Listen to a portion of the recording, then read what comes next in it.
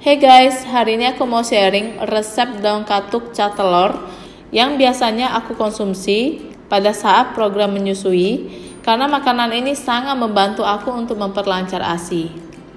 Bahannya simple banget dan masaknya cuma 5 menit, gampang banget. Sekarang kita lihat bahan-bahannya ya. Pertama, kita perlu daun katuk, kemudian garam, gula, bawang putih, telur, air, dan minyak goreng secukupnya untuk menumis. Sekarang, cara membuat. Panaskan wajan dan beri minyak goreng sedikit untuk menumis.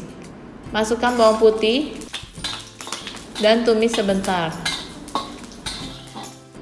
Masukkan telur dan goreng sebentar. Biasanya kalau ASI saya udah semakin sedikit, aku mulai mengkonsumsi daun katuk ini lagi supaya ASInya kembali lancar. Dan sejauh ini selalu berhasil. Masukkan air, lalu masukkan daun katuk, masak sebentar, tambahkan garam dan gula, aduk hingga rata, masak sebentar aja, sekitar 2 menit.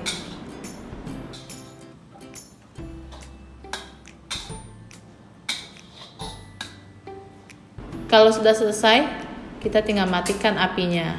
Jadi deh, ini adalah daun katuk cah telor yang sangat bermanfaat untuk memperlancar air susu ibu.